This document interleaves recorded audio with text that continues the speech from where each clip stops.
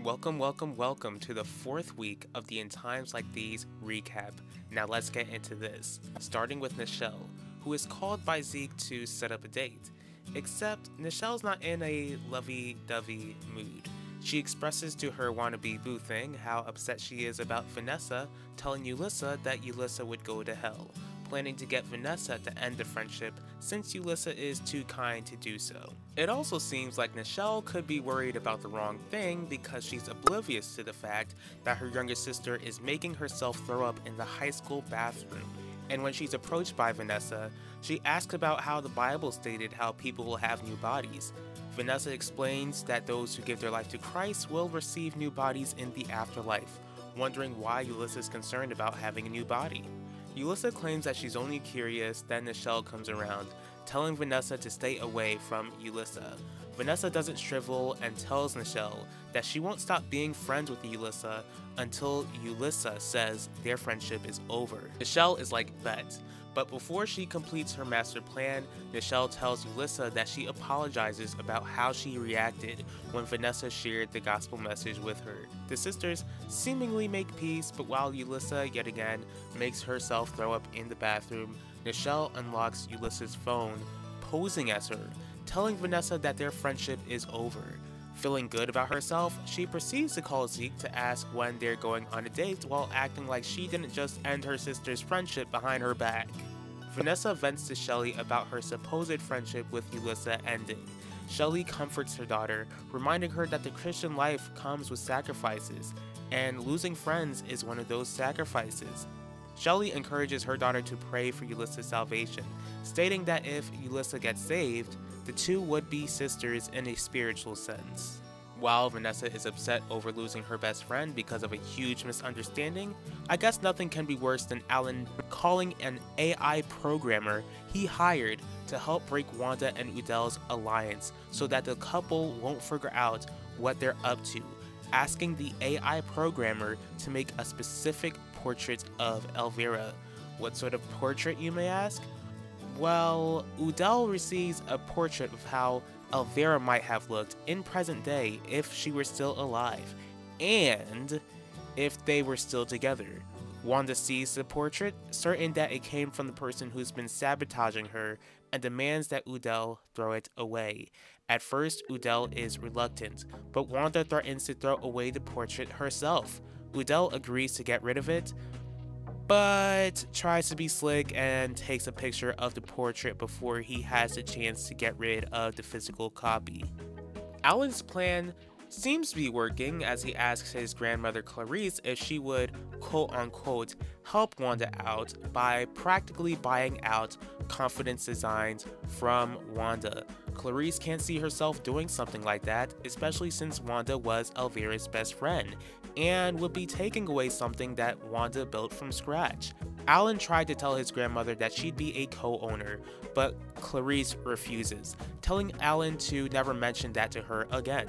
Since that didn't work, Alan asks the programmer to make an AI image of Elvira to somehow ruin Wanda's runway. Maybe this AI image has something to do with the email Wanda got from Elvira, which creeps her out because dead people aren't supposed to send emails. Before Wanda received creepy emails posing to be her dead best friend, she had a few things to say to Devante Torres, telling him how Ben knows that Elvira cheated on Udell back in the day, and how he could figure out that Elvira's secret lover was Devante this whole time.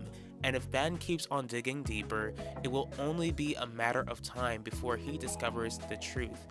Devante encourages Wanda to keep Ben from finding out the truth, reminding her how they both have a lot to lose since Udell never knew who Elvira cheated on him with, and she kept that knowledge to herself throughout their entire marriage. Quinlan approaches Wanda about taking part in Elvira's documentary. Wanda is reluctant, but when Quinlan tries to persuade Wanda to get involved with the documentary, Wanda decides not to do so.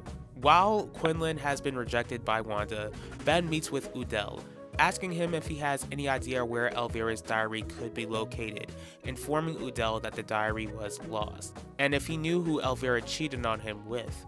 Udell answers that he doesn't know anything about the diary and how he still has no idea as to who Elvira cheated on him with. Quinlan meets with Ben, certain that Wanda is hiding something. What could Wanda be hiding?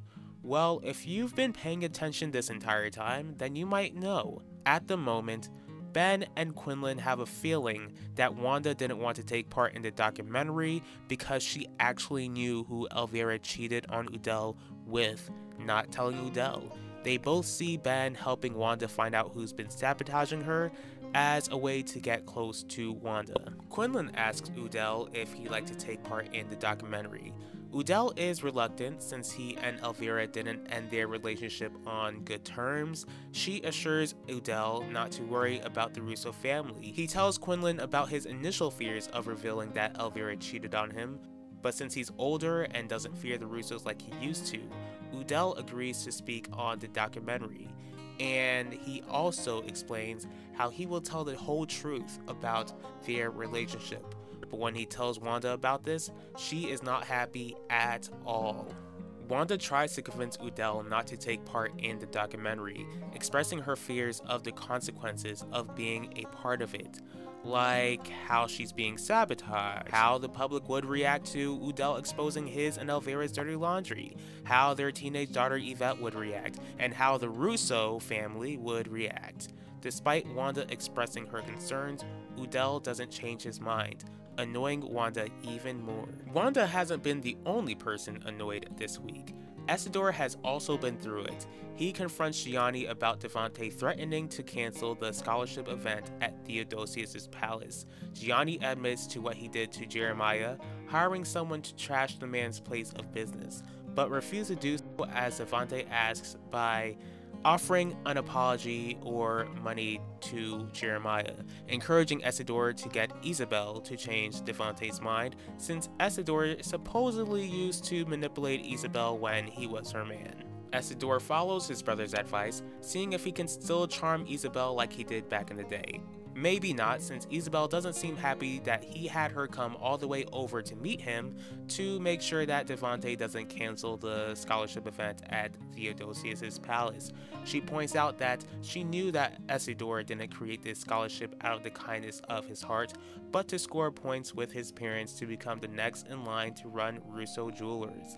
Isabel expresses how she'll always take her husband's side and that the meeting with him was a waste of time.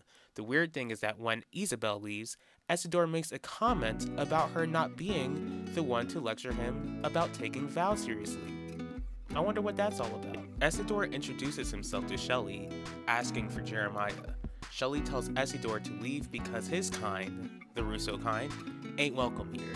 He doesn't seem to get the message, and Jeremiah finally meets Essidor, who seemingly tries to right Gianni's wrongs. Jeremiah doesn't buy the remorseful act, telling Essidor that he's not getting in between Essidor's issues with Devante. This angers Essidor, then he storms out, making Shelley worried that two members of one family are their enemies. Jeremiah assures his wife that they could rely on God to protect them from the Russo family's attacks.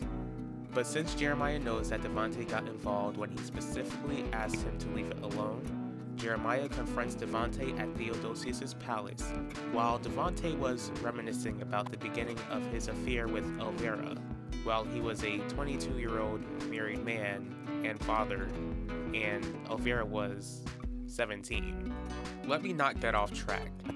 Jeremiah tells Devante how his actions have made Essidor his enemy. Devante apologizes, but assures Jeremiah that if Essidor makes any attacks, then he'll have his back.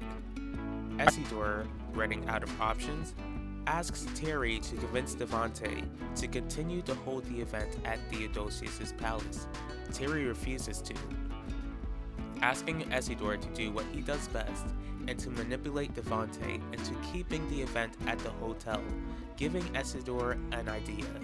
When Devante tells Isabel about how he's threatening to cancel the scholarship event, Isabel informs Devante that Essidor approached her to change his mind.